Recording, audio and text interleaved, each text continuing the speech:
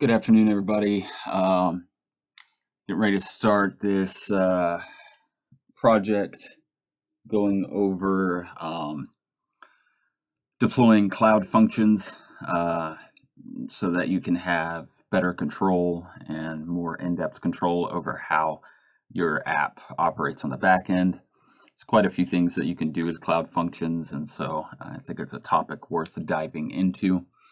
I will preface by saying that if you are new to Flutterflow and or Firebase, or if you have very limited knowledge or no knowledge of coding, particularly using command line, then you probably don't want to start with this tutorial series. Likely would want to take a look at some of my primary Flutterflow tutorials and Firebase and familiarize yourself with the user interfaces there before diving into cloud functions, because it can be a little confusing if you're not used to this type of interface. Otherwise, we can definitely get started here. In this first tutorial, I will be outlining what you need to do to get set up. There's a few steps that we need to take before you can start writing or copying, pasting cloud functions into your index file and deploying them to your Firebase project. So a couple of ways that you can utilize what is the Firebase Tools instance in the command line. You can use Node.js if you're familiar with it or comfortable or just want to learn it. Or you can use the Firebase Tools standalone binary, which still uses command line, but it's doesn't run directly from Node.js. So just two different ways to do that. But for this tutorial, we will be using Node. We will not be using the standalone binary because I want to kind of use the more technical side of things to deploy this. So very first thing that you want to do is go to nodejs.org and bring you to this home page. I'm on Windows. It should detect what system you're using, whether it's Windows, Mac OS, or Linux. If it does not, you can go up here to downloads and select it manually. But it should detect it for you. And the one we're going to use is this 18.16.0. This is the current latest version of Node, but it's probably not quite stable yet. And so there may be some issues encountered with it. So we're going to use a stable version. So go ahead and just left click on it, and that'll start the download of that application. And once that download completes, then we'll go ahead and get it installed. And just give it just a second to finish downloading here. Okay, so now I'll just left click on it to start the install and drag this over here. I can't make this box any bigger, so hopefully you can see this, but it is just a standard setup install. So I'll click the next button, accept the terms of service, next. I'm going to leave that directory the way it is. I do want to install the npm package. I'm just going to highlight that, click next. And I'm not going to install these additional tools because I will not need them for what I'm doing. It's up to you whether you want to install that stuff, but it's not necessary right now. And click next and then tap install. And I'll just take a couple of seconds here to run the install.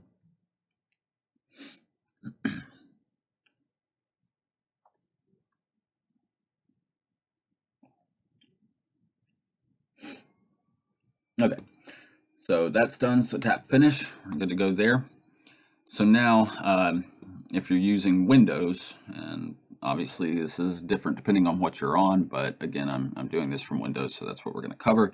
I'm going to go to my programs, and I'm going to open command prompt. Now just drag this over here and try and make it a little bit bigger here if I can. Hopefully you can see that.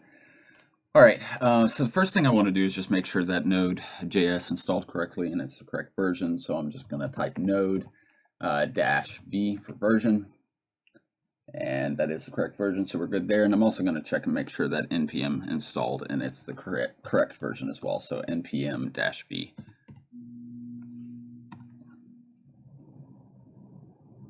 Okay, so those two things are correct, so we're good to go there. So the next thing that we're going to do is we're going to install the Firebase Tools. When I do this, we may encounter an error where it says I don't have the correct permission set to install that. If that happens, then I'll show you what we need to do to resolve that issue. So to install this, I'm going to do npm install -g Firebase -tools. And there are spaces in between each of the words there. All right, and then enter. Oops, I need to go back over here, enter. Well, come on now. There we go. I don't know why that wasn't taking it. Okay, so it's throwing all these errors here, so stating that yeah, it's possible that the file's already in use, which I know it's not, or that I may lack the permissions to access it. So what I'm going to do then is I'm actually going to go directly to the file on my system, the Node.js file, and just go ahead and grant it all the permissions that it needs for me to be able to do this, which that Node.js file is located in my C drive, program files, Node.js. So I would go to my file explorer, and let me slide this over here real quick. All right, so I'm in my C drive there, and then I'm going to go to program files, and I'm going to scroll down here until I find Node.js. There it is. So Node.js, and then I'm going to right click on it, go to properties, security, edit, and I'm just going to go ahead and do full control for authenticated users on this computer.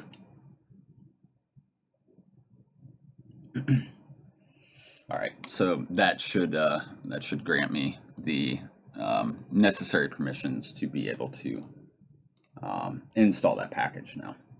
So what we will do is just go ahead and run that install again. So npm install sg Firebase -tools.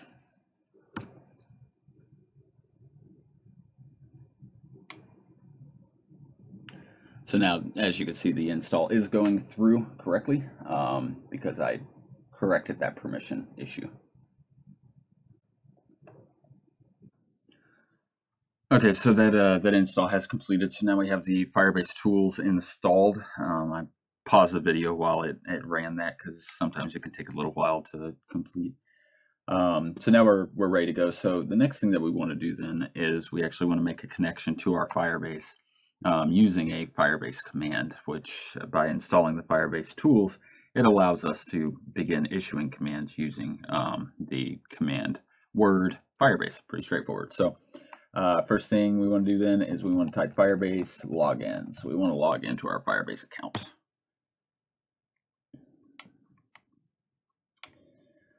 All right, so after you do that, it's going to pop up here, and it's going to ask you if you want to allow Firebase to collect CLI and emulator suite usage and error reporting information. Totally optional. It's really just so they can improve their products and things like that. I'm going to select no, so I'm going to type in and enter. And then after I do that, it's going to tell me to visit this URL on this device to log into my Firebase account. It gives you the URL, so you can actually copy and paste if you want to, but it may also open the URL automatically into a web browser on your computer,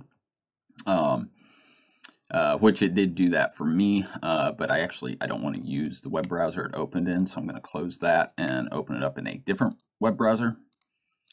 And then I'm just going to go to that URL. And because of some privacy reasons here on my screen, I'm not actually going to pull it over for you to see. I'll just tell you what it says. So once you go to that URL, it's just going to tell you to choose an account to continue to a Firebase CLI. So you want to choose the account from this menu that is associated with your Firebase, where your app project is located. So just go through the list and select the right one, or select use another account if you need to. So I'm going to select the account that I need here. And when I do that, it's going to take me to another page, which I can actually pull this over now and show it to you. So this is the page it'll bring you to. Firebase CLI wants to access your Google account, and then it says what permissions you're going to grant it, and if you trust it, then you tap allow. And once you do that, it'll say that Firebase CLI login successful. You are logged in to the Firebase command line. So you're good to go there. So you can get rid of that and close that window, and then come back over here. And now we see that waiting for authentication has turned into success, logged in as whatever account that you're logging in as. If you go through that login process, you come back to your command line, and it's still just sitting there saying waiting for authentication. It's not showing success. And just tap in here and press the enter button, and it'll force it to go through. Sometimes it gets hung up.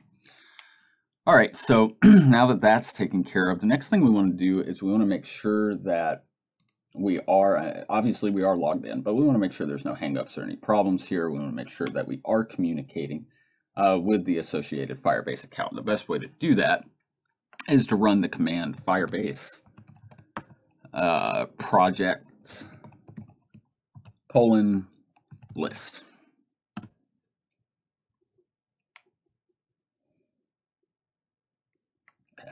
So as you can see, we are definitely communicating. Everything is working correctly, and this is showing a list of all the projects that I have in that Firebase account. So that's the way we want it. That's good news. So you're good to go there as long as you're seeing this list. It's a good verification process. All right, so now that we've got that taken care of, we can move on to the next phases of completing this setup. Which the next phase is that we want to run another Firebase command to establish basically a base directory that creates a firebase.json file, and that file is required for deploying most CLI related commands such as cloud functions and things like that. So you got to do this first, obviously, if you're using Flutterflow and stuff like that, you can pretty much put this wherever you want to. If you were developing an app from scratch locally, then you'd want to store this file in your app project directory. But I'm not doing that, obviously, and probably none of you are either. I don't want to store it here, not just in that base directory there. So what I actually did was I went into my C drive, I went to users, and I went to that MAWOR, and I created a file in there, or I'm sorry, I created a folder in there, and I titled that folder. Let me get it pulled up here real quick. There it is. I titled that folder Cloud Functions Tutorial. So that's where I'm going to create that Firebase JSON, and where I'm going to store my function files and everything else and deploy from. So right now I'm currently in the directory users MAWOR, so I need to switch to that folder that I created, that Cloud Functions Tutorial folder. And the way that you do that is you run the cd command, which is change directory. So cd space, and then type in the title of your folder just as it is written. So Cloud Functions Tutorial. And now you can see I've changed my directory from just users MAWOR to the extension Cloud Functions Tutorial. So now I'm in the correct folder, and I can go forward with the rest of the initialization here. So So the next thing that I want to do then is I want to run the Firebase initialization command. So I'm going to do Firebase init, and that's going to give me my Firebase JSON.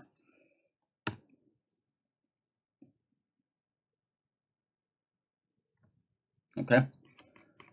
So I scroll down here a little bit. You can see now it's showing Firebase. We're about to initialize a Firebase project in this directory.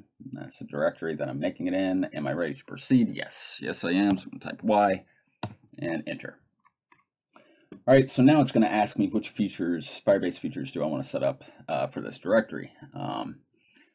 You press the space bar to select a feature, you scroll through them with your arrow keys, and then you press the enter key when you are ready to proceed. So the ones that I'm going to select for this tutorial, I think what I want here, let's see. Okay, so I'm going to do Firestore, functions, and emulators. I believe that's what I want. Yeah, we can always make changes if we need to. All right, so that's what I want. So I selected those three, and now I'm going to tap the enter button to proceed. All right, so after I do that, now it's asking me to associate this project directory with a Firebase project, which I would suggest you probably already have a Firebase project set up, but you want to go into your actual Firebase admin panel and create your project like you normally would when setting up Flutterflow. And now we can associate that project with this CLI here. So to do that, the first option that's highlighted here, use an existing project, is the one that we want. So I'm just going to tap the enter key. And it's going to give me a list of my projects here to choose from. And you just use the arrow keys up, down to scroll through them until you find the one that you want. And the one I'm going to use is going to be the social media app, because that's what I'm running off of for most of these tutorials. So I'd highlight it and I would press enter. Okay. Now it's going to ask you to configure some of this stuff. You can just use the predefined file that is listed here. So to do that, you just tap enter. Make sure I'm in here. Sometimes you have to tap enter twice. It won't always take it the first time.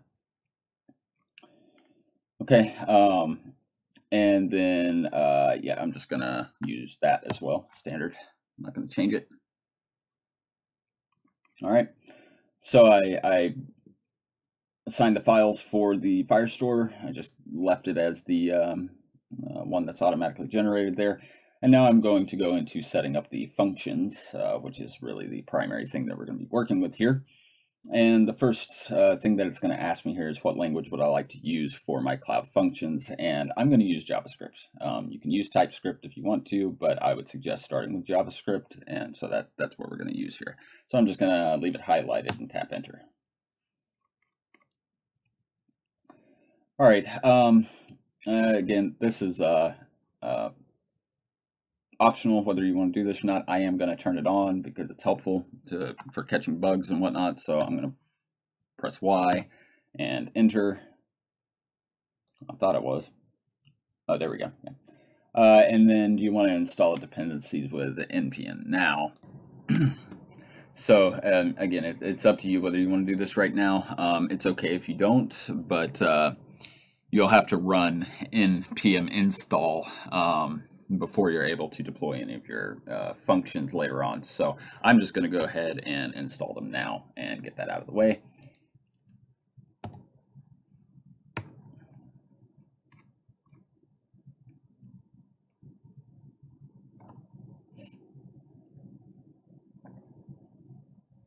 So you just let this run.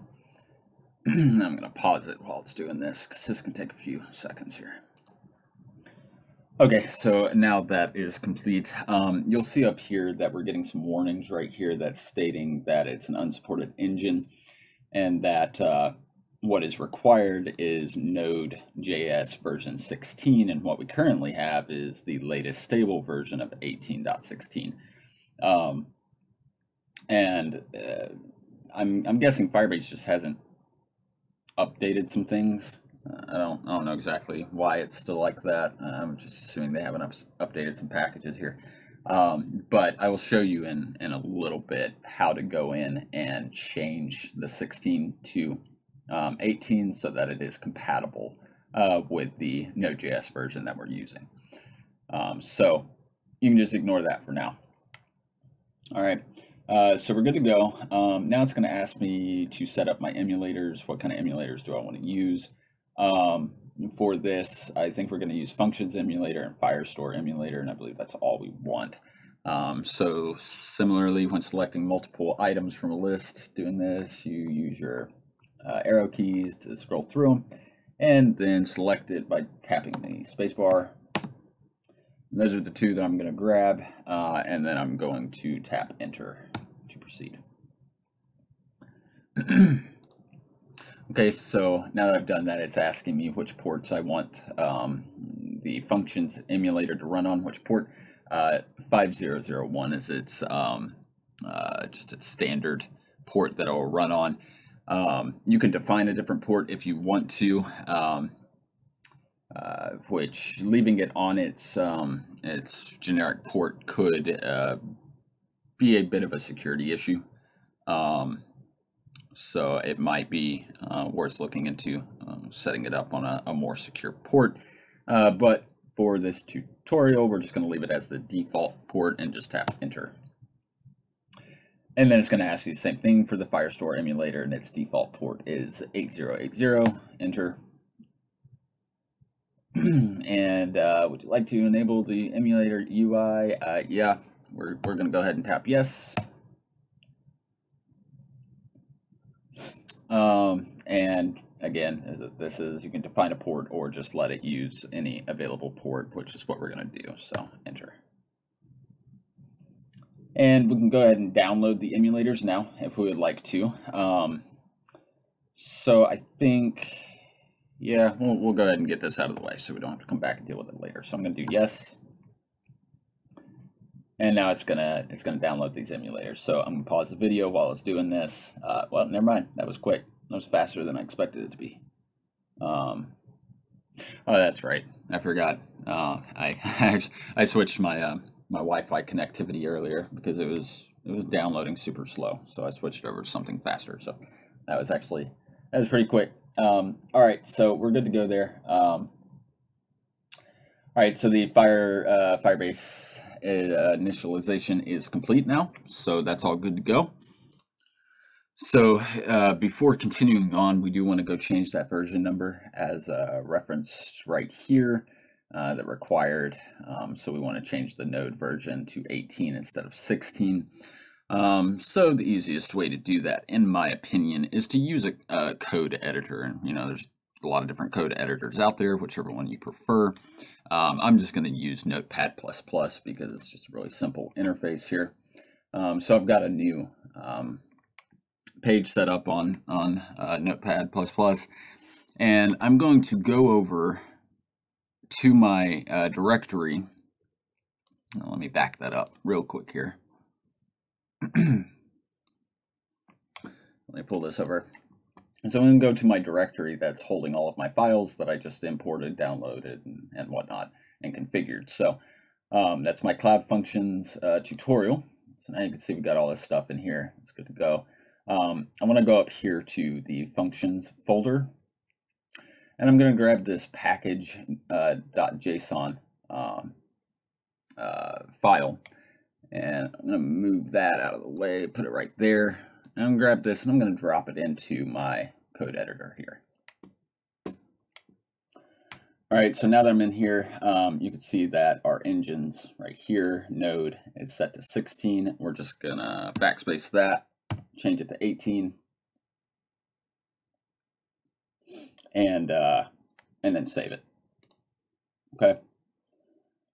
All right, so we're good to go there. That's taken care of. So we can get rid of that, close that out, move that back out of the way. And let me close this real quick. Okay, so we're all connected now. We're communicating.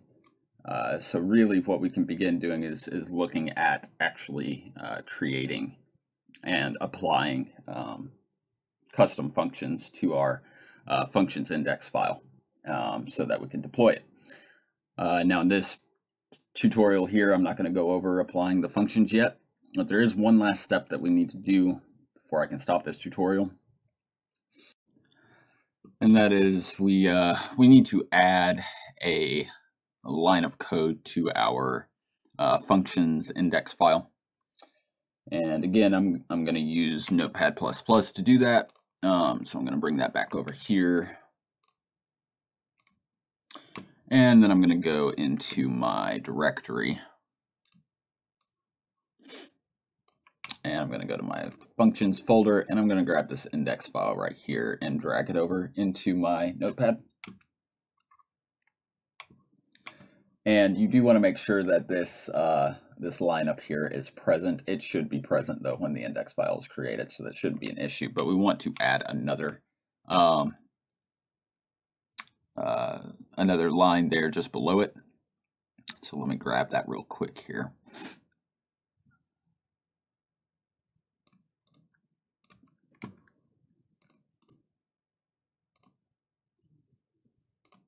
Okay, and what that'll do is you have to imply that within your index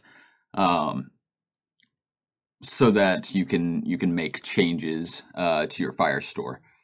Basically, you have to grant admin permissions to be able to make changes to your Firestore, and it's also applicable to making changes within your authentication, real-time database, and other things like that. So you want to add that line of code there just underneath your functions, and then you can just save that.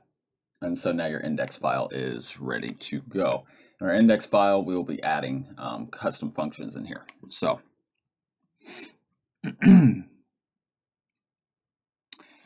all right, so again, I believe that is it for this tutorial. We should be all set up and ready to go. So in the next one, we will take a look at grabbing some custom functions that are pre-made. We're not going to write any in this tutorial. I'm going to do a deeper dive later on, maybe a paid tutorial, maybe not, I don't know yet. But for this tutorial, we're just going to get some pre-made functions because there are quite a few out there. Honestly, there's a lot that you can grab hold of, and then walk through the process of applying those functions to our file, and making necessary changes to them to point towards the aspects within our Firebase that we want to update, change, initialize, whatever we're trying to achieve with the function. And so we'll do that in one, possibly two separate tutorials. And then the last tutorial, actually, I'm sorry, there'll be another tutorial using the emulator to test it. And then in the last tutorial, we will go over the process of deploying the functions to your Firebase and ensuring that they are working correctly. So, all right, that's it for this. Hopefully that wasn't overly confusing. If you have any questions, you know how to reach me, so just let me know. And as always, just stay tuned, and remember you can connect with me on Telegram or Discord. Links should be in my bio, my channel bio, I think. If they're not, let me know. Yeah, I think that's it.